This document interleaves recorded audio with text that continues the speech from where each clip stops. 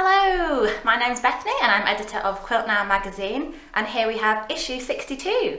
So this is on sale now and we've gone for a really summery feel, as you can tell by all of these lovely colours.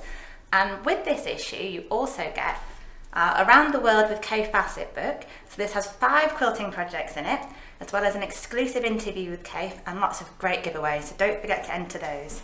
So let's have a little look inside, shall we? So here we have issue 62. It's got a really summery holiday feel.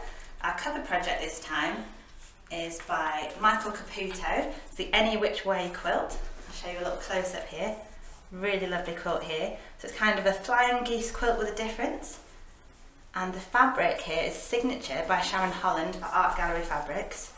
Really beautiful. So do keep an eye out for that. Got a great interview this time. So Sarah Ashford, one of our roving reporters, when she was at QuiltCon in America, met up with Kitty Wilkin, who makes these tiny little blocks. So they're only 1¼ inch square.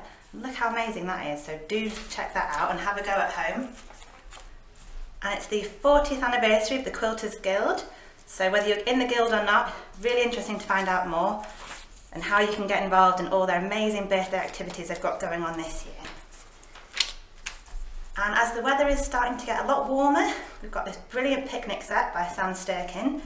So it's got this herringbone effect, so it's coasters and placemats. Lovely for eating outside if you've got a table outside.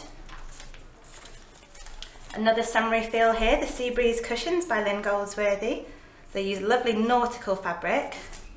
So great for the conservatory, you can just imagine them in the conservatory. And one of my favourite quilts this time is our Tree of Life quilt by Angela Lackey. How beautiful is this? It's quite a traditional block but done in a really contemporary way.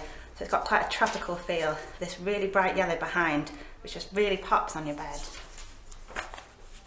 If you've got any weekend breaks or holidays, then the Adventure Awaits pouch is a brilliant project by Amanda Jane Ogden. It's got loads of zip pockets here for all your bits and pieces. So you can fit your passport in here, a little camera in here, all your essentials. So thanks very much for watching, and if you'd like to get Quilt Now issue 62, it's available from www.moremags.co.uk, or it's on sale in shops now. Thanks for watching.